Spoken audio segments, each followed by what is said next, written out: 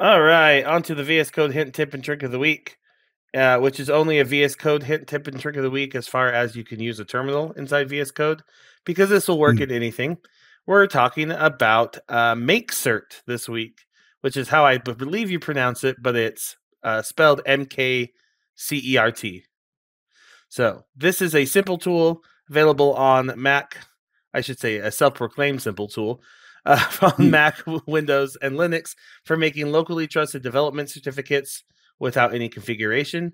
You can start by installing a local certificate authority into your own system trust store, and then generating certificates and key files that you can then use when starting your server. So I had an example here on my local screen, including their docs and the Box server docs right here.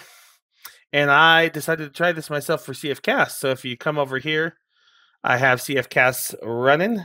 You can see the little secure connection here.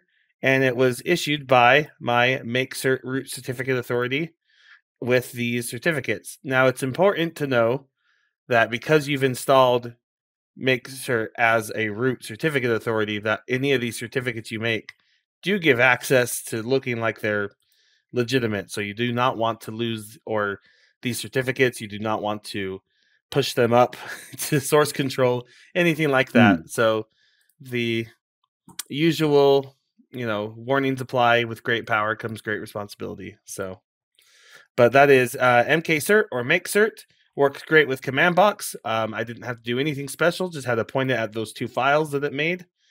Again, make sure you just ignore those in source control, and you should be good to go. Cool. That was our VS Code hint, tip, and trick of the week. Brought to you by Modernize or Die podcast, CFML News Edition, proudly sponsored by Order Solutions. You can see the new episodes every week on cfmlnews.modernizeordie.io or on the Order Solutions YouTube channel.